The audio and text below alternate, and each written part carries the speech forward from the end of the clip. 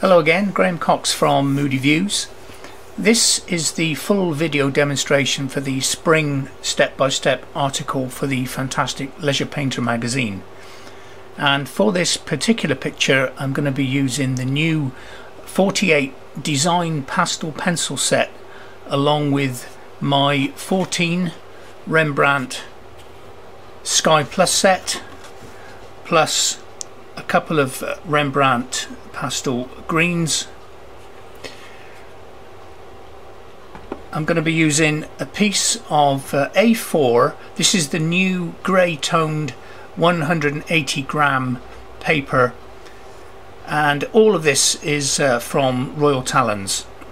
And the other tools you may see me using during this picture is the number 6 soft chisel edged colour shaper, my double-ended eraser, and I've got a sharp scalpel blade or a small Stanley knife will do.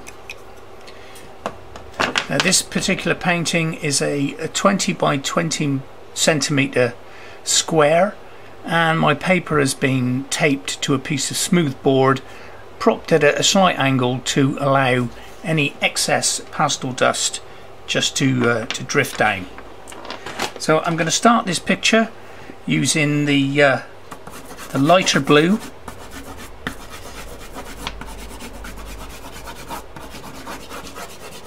So I'm using the side of the pastel stick,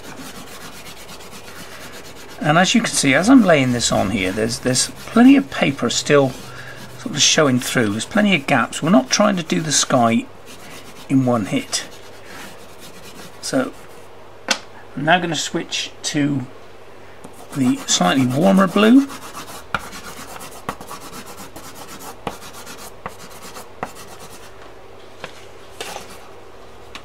This is the 5707, the phthalo blue, and then I'm going to use the darker blue. This is the 506 ultramarine deep, 5067, sorry, ultramarine deep at the top there. I'm trying to make the sky just that little bit bluer, that little bit more darker at the top. This all helps with recession. And then I'm going to use a little bit of the darker blue violet. This is 5485, just up in that top corner right there. I'm going to give all those colours a blend, push them down into the tooth of the paper, and again, even at this stage, you may find that once you've done this, you've got a few patches of paper still showing through. We can go back in and we can add some more colour. Because we didn't go too heavy with that first application of colour, we've still got some tooth left. So we've still got that freedom to add more colour, to gradually build things up a bit. Where I don't want too much pastel is around here, where I'm going to be putting the foliage on the tree there. I don't want to be adding too much pastel into that. I want to try and keep as much as the tooth or the texture of the paper as I can.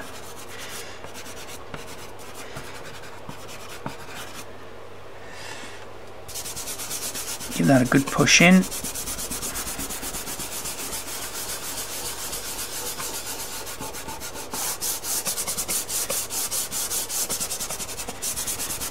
Now this is a spring scene, so I've got a nice blue sky for it.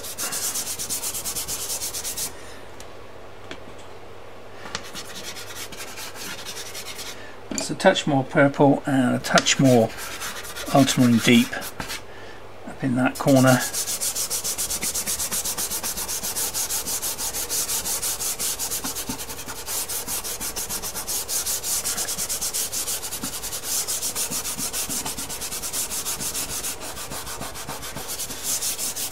I'm just going to introduce now some very small clouds into the distance. So this is the 37210, the permanent red, and where I've used it before I've got a flat edge there. So I'm going to put this pastel down so the flat edge is flat, and just very lightly move it around in some little circles.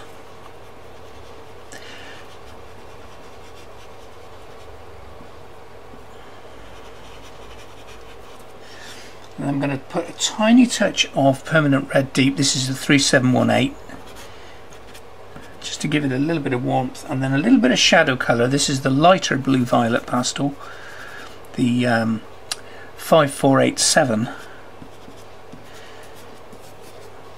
and then again just with a little finger, a few little circles, just soften it in, and it'll mix with the blue colour that's underneath, and it'll fade off. Just a few little distant clouds way back in the distance.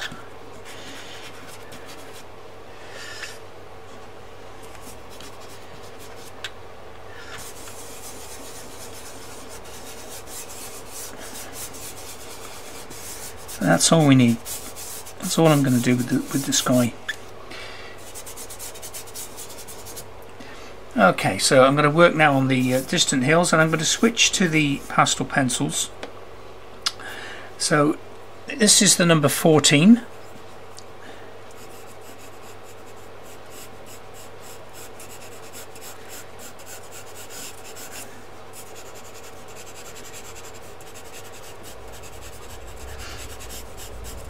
And I'm going to add into that a little bit of the number 58. Just to make this hill a little darker than that one. Bring it down in front of it.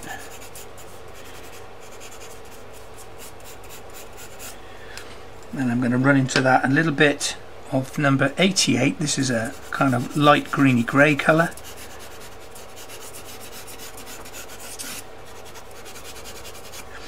And then a little hint of number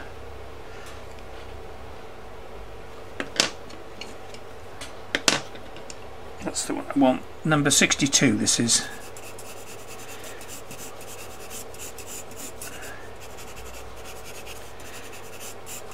So it's a kind of mix of those four colours.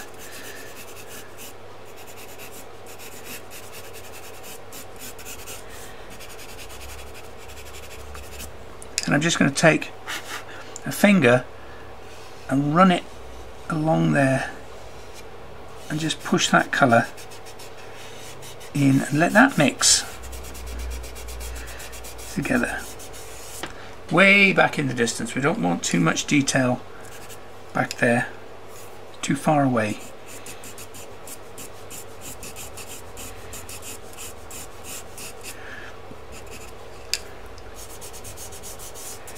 What I am going to put in now is the distant oilseed rape fields, the lovely yellow fields that we get at this time of the year.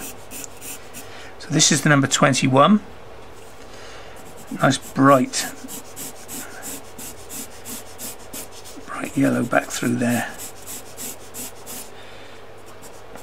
Little hints of that showing through those trees. It might all get covered up, but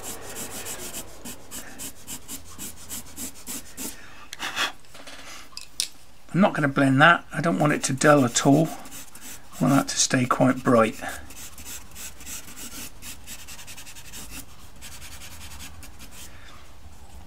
I'm going to take the white pencil and just put the tiniest little hint of a few little buildings back in the distance there. And then using the darker green, greeny grey, this is number 78, I'm going to just hint at some little hedgerows, just separating the fields back there in the distance.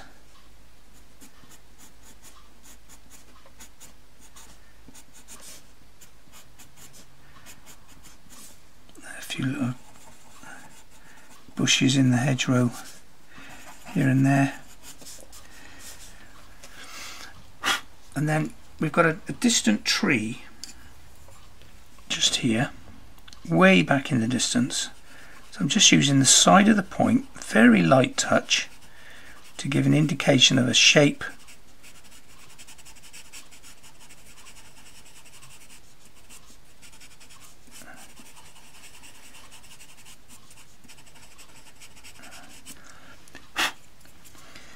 So just using this light grey colour, and very little detail, it just helps that tree to sit back in the distance.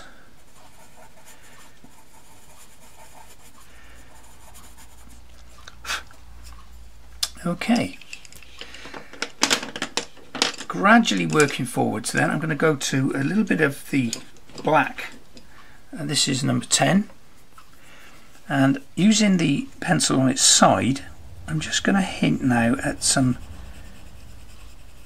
bushes and shrubs that are at the base of these trees.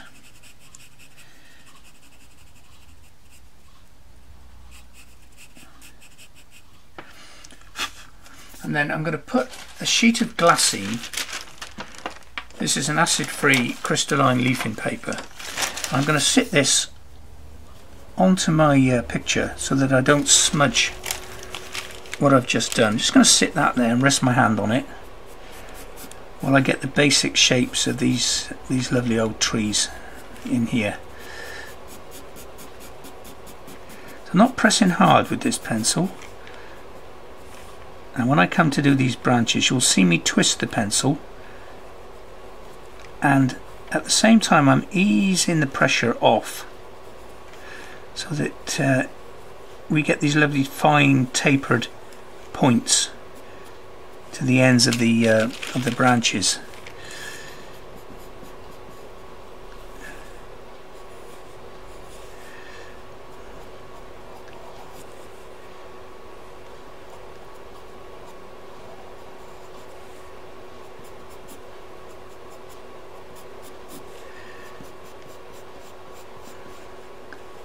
That little twist as the pencil goes. What it also does is it keeps a point on the pencil rather than wearing one side of the point down. By twisting it like that, you continually resharpening it.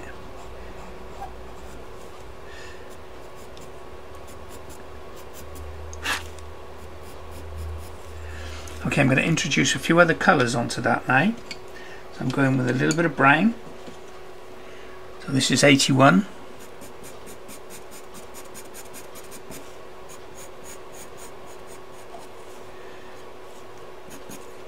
And a little bit of a creamy colour,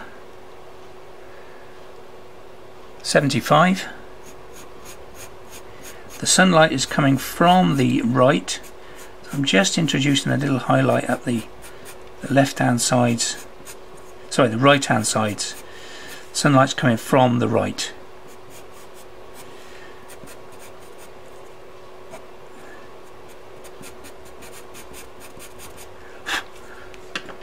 And a few touches of other colours into here.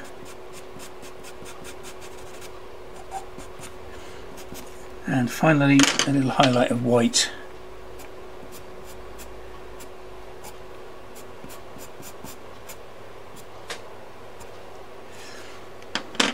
We can always go back at any time and touch anything up that needs doing.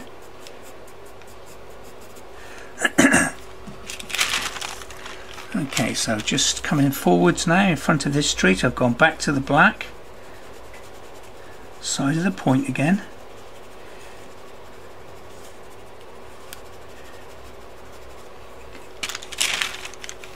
And I'm going to do the next tree, so I'm going to start off on the shadow side.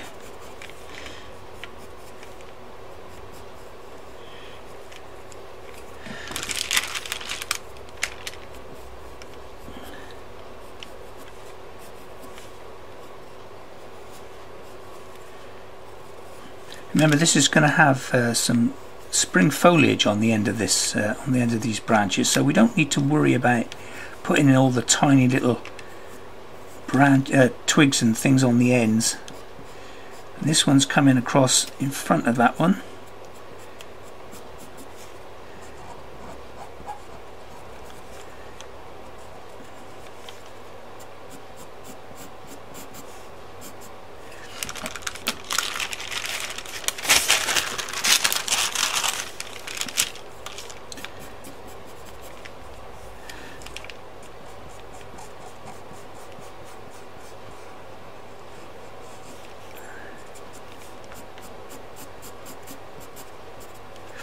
Okay, switching colours, a little bit of brown.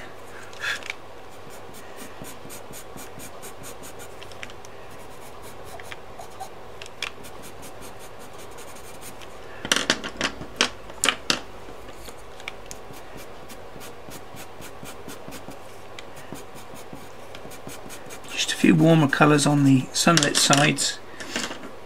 We could put all sorts of colours in here.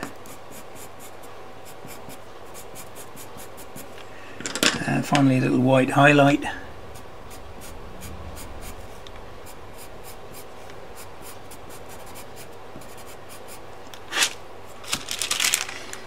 Okay, so I'm going to go to the brighter green pencil. This is number 60. And I'm going to bring some grass down into this area here. And then down into this area here.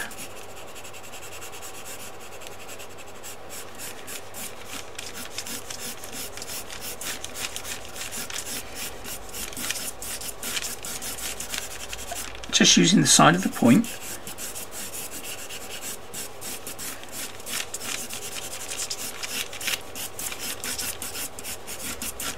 And I'm going to run a little bit of the yellow colour that we used in the distant field over the top of that green. So this is 21. Just to lighten the field in the distance. I'm going in with a little bit of a hedgerow. And a nice gap in it just there to create a gateway.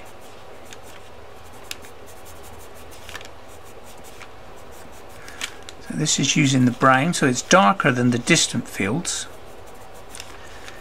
I'm just going to put a little bit of dark green 96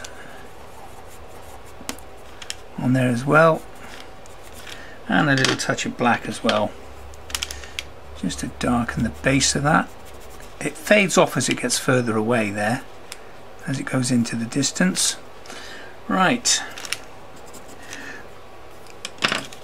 A little bit of dark into here.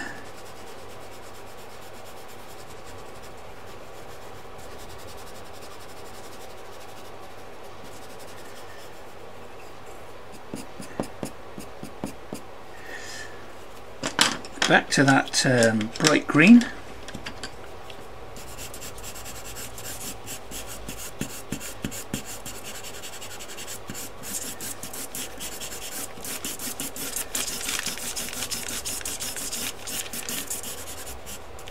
I'm just going to stop there for a minute because I'm going to put the foliage onto the branches of the tree. Okay, so to do this I'm going to switch to the little bits of green pastel. So this is 6263, and what I'm going to do is I'm just going to rub it on a spare bit of paper at the bottom here, just to create a flattish edge. And then using that flat edge completely flat to the paper, I'm just going to touch and move and lift off.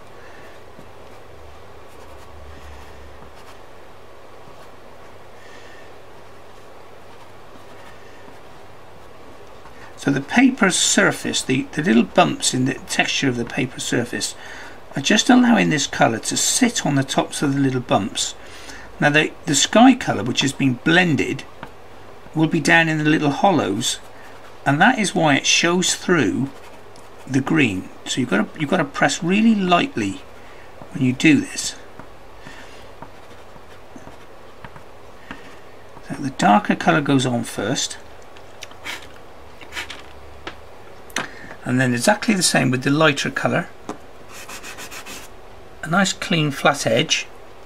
And you will find that when you start putting this colour on, it will pick up some of the darker colour on the pastel.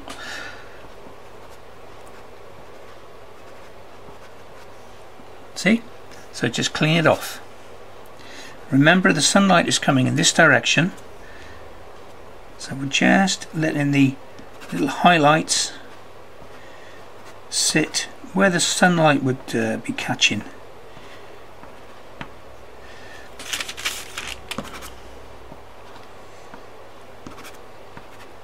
got to keep cleaning that colour off. But you get this lovely spring, this vibrant spring, fresh green foliage colour just by using those few little bits of pastel.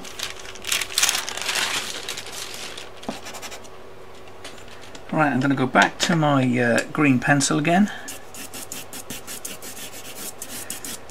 So put a base colour in here. So the angle of the stroke is slightly downwards and then slightly downwards from this side.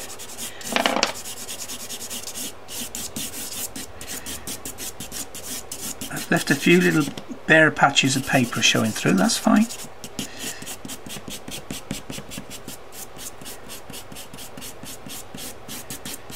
And then I'm going to run over the top of that a little bit of yellow. So in these spring fields we get all sorts of buttercups and daisies.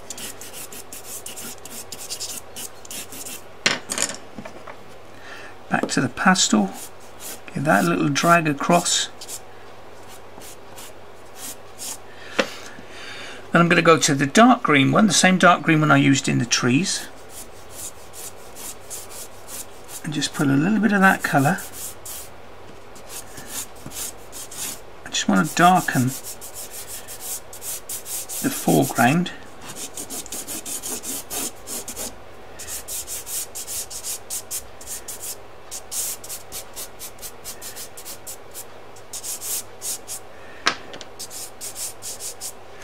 And then into this area here I want to drop in some colour to represent flowers and things that are firstly in these bushes. Let's put a little drop of green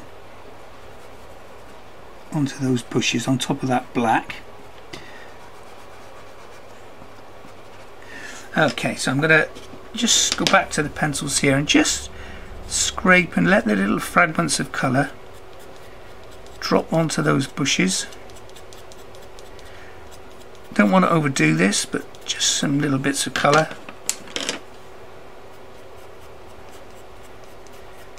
Just let them drop. Sit on there. I'm going to put some into the grass now. So they could be primroses.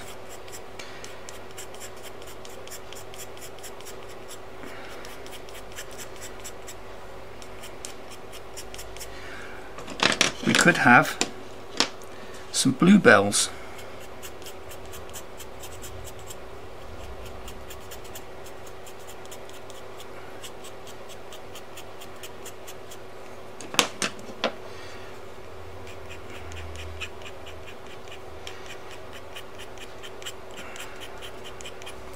All these little fragments of colour at the moment, they're not actually fixed to the painting.